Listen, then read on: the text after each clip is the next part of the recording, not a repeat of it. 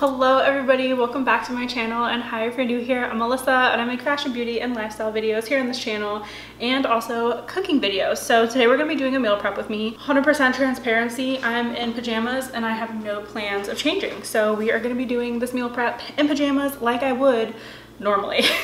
I have a whole list of recipes I want to make today. So first I want to make these chicken nuggets that I used to make Nick and I all the time. They're so good. They have like an almond flour coating and they have like a spicy garlic honey sauce that goes on them. They're delicious. Next I want to make a chicken and rice bake with some veggies on the bottom, just like a really classic simple thing to have on hand. I want to have a breakfast frittata, so it's just this like egg bake thing that I make and throw in the oven. I also want to make these cheesecake bites with fruit on them. I found the recipe from Erin Lives Whole and I love her recipes because she makes things with a little bit less sugar than normal, so I kind of prefer that, so it's not super sweet and it's good for like a weekly little treat when you want something sweet but not something like super crazy indulgent. And then I want to make some roasted garlic green beans, straightforward.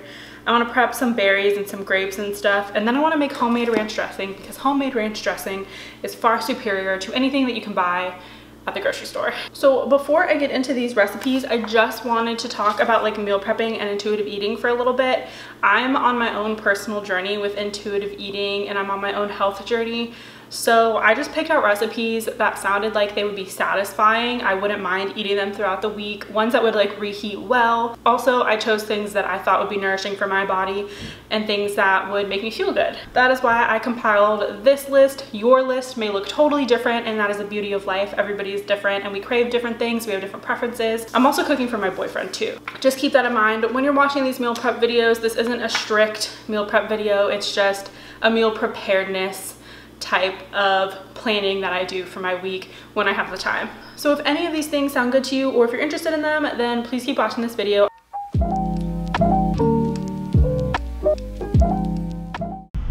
Hey guys, so I figured I would do a little bit of a voiceover, that way I could just get into the zone with cooking for my meal prepping. So I'm starting with the almond crusted chicken nuggets. This is a recipe that Nick and I have loved for literally 3 years now.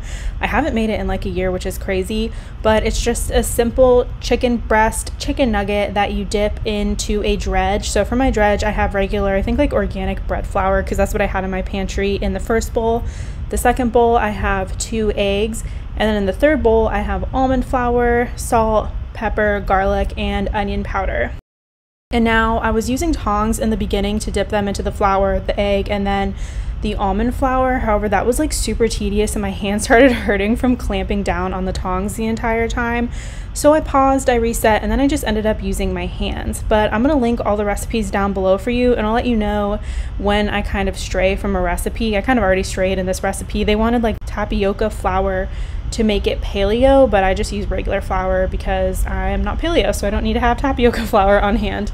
But I did pre-cut my chicken to make this easier on myself for today, and I put it in a marinade. I think it was like the Olive Garden Italian dressing. I never have that on hand, but Nick had it and I'm like, oh, that'll be perfect just to marinate the chicken overnight. So that's what I did, and then I filled up the sheet pan. And then what you want to do is put this in the fridge. It is a vital step. It needs to go in there for like 30 to 60 minutes. I think mine was in there for an hour and a half. And it allows the coating of the breading to stick on the chicken, so when it bakes, it doesn't all fall off. So now we are going to go ahead and make the glaze for the chicken. So you want to bring this mixture to a boil. It's about 1/3 cup of hot sauce, some garlic. I just pre-chopped some garlic and threw it in there. And the recipe called for powdered garlic, but I already chopped some. And then some honey, I think about 1/2 cup. And I just brought this to a boil. Then you take your chicken out of the oven, and you're supposed to dip it, but I already had my tongs dirty and I didn't want to wash them because I think I had them in the dishwasher or something. So I ended up pouring the mixture on my chicken, which made a huge mess. So I definitely suggest sticking to the recipe and dunking your chicken into the mixture and then putting it on the sheet pan. However, this is the final product and it was absolutely amazing. Highly recommend that you make this some point in your life.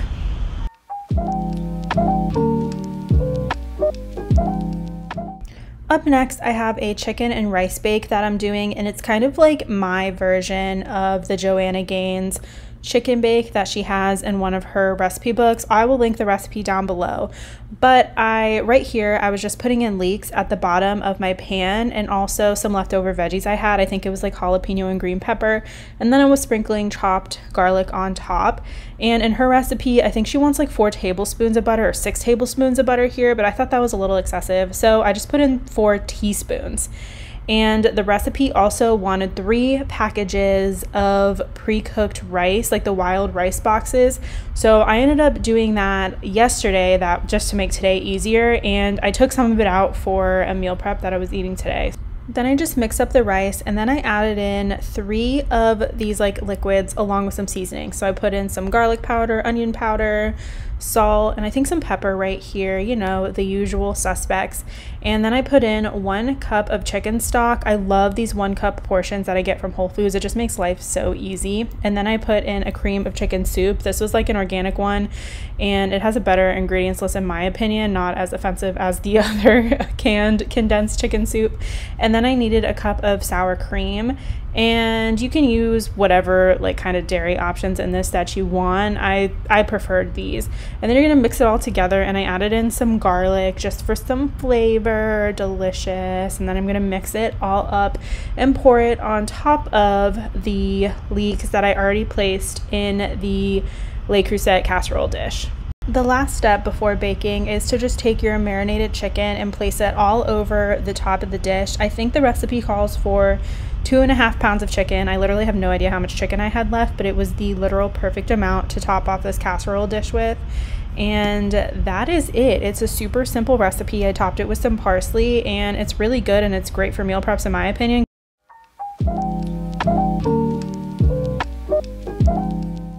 Up next is a recipe that I actually developed and I am so proud of. It is perfect for breakfast throughout the whole week. So I start off with 12 eggs in a bowl and I mix them on up. Well, make sure there's no shells in your eggs first. I mix them all up and then I add my seasoning. So I'm gonna add some half and half, salt, pepper, some fresh chives that I pre-chopped, and some cheddar cheese. And then I wanted more chives, so I added in dry chives there. And now I'm gonna be making like the potato base for the frittata. So I used up the rest of my ghee that I had on hand. It's basically like a clarified butter. You could use olive oil, and you kind of want a little bit more than you think because we're gonna be adding 2 bags of the Alexia potatoes. I think these are made from like Yukon Gold potatoes, which is the best potato in my opinion. So you're gonna crisp these up in your pan, and then I take a measuring cup to make a crust on the outer edge. And it's super important that you make an outer edge crust. That way it can contain all of the egg and keep it all in there. And I forgot, I don't know if I said this, I reserved some cheddar cheese to put on top, and then I throw it in the oven for about 20 to 25 minutes on 350 to 400 degrees. And then I finish with some extra chives. And this is the best breakfast that you can ever have. You need to try this one too.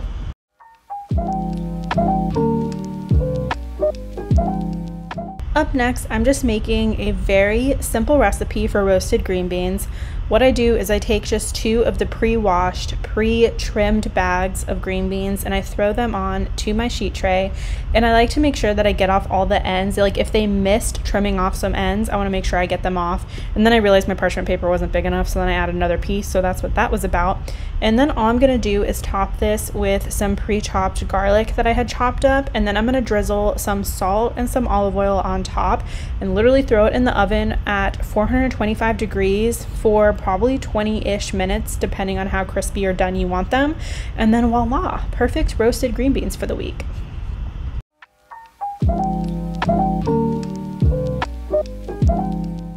Now we are making some homemade buttermilk ranch. What could be more tasty than that? So we're gonna start off with some sour cream and then some buttermilk and mixy that all up. I think it was supposed to be a 1/4 cup of buttermilk and I used a 1/2 cup, so my dressing was super loose, so that was my bad. So don't do what I did. But then you need a 1/4 cup of mayo, but whatever, it is what it is. And then I added in some garlic, and I added in a chive and onion seasoning packet, and then a little bit of a dill seasoning packet that I had on hand on accident because Whole Foods accidentally gave it to me instead of a different one, so I just threw it in there because I thought that was ranchy. And then I wanted some chives, some parsley, a little bit of lemon juice, a little bit of salt, and then mixed it all up, and all I did was packed it up, and then it was perfect. So that will be great for those chicken nuggets and then also for salads this week. So definitely think about making your own dressings and vinaigrettes on a weekly basis.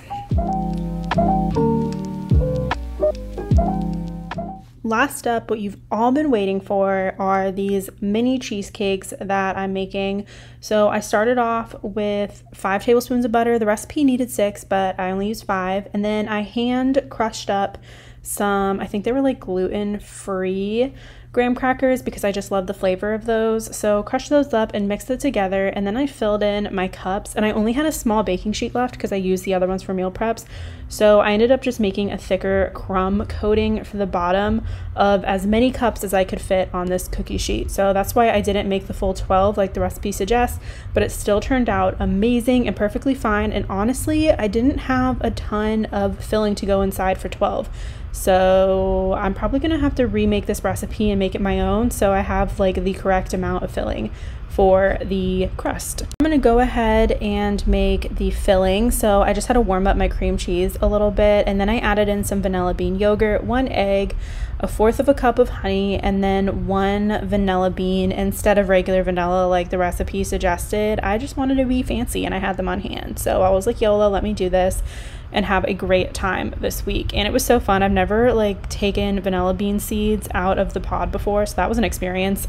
Added in a little bit of salt, mixy, get it all combined. This recipe said you should use a food processor, and I 100% agree. I just don't have one, so that's why I didn't use one. And then I wanted to tightly seal up my other vanilla beans so they didn't go bad. And now I'm just filling up all of my little mini cheesecakes. This was such a good idea. I'm so glad I didn't. I didn't end up getting to prepping all the fruit that I wanted to prep today, and I wanted some fruit to go on top of these cheesecakes, but whatever, I'm gonna do that tomorrow because I had a very long day today. But those are the cheesecakes, and here's all the food we made today. I am so proud of us. We did such a good job. I'm so happy with how everything turned out, so definitely give these recipes a try. Alright, you guys, that is it. That is the end of the video. Thank you so much for watching. We made some really good recipes today. I hope you guys enjoyed this, and please like and subscribe if you haven't already, and also comment down below if there's any recipes that you've been wanting to try or recipes that I need to check out myself to make for future meal prep videos. And as always, I'll see you in the next one. Bye.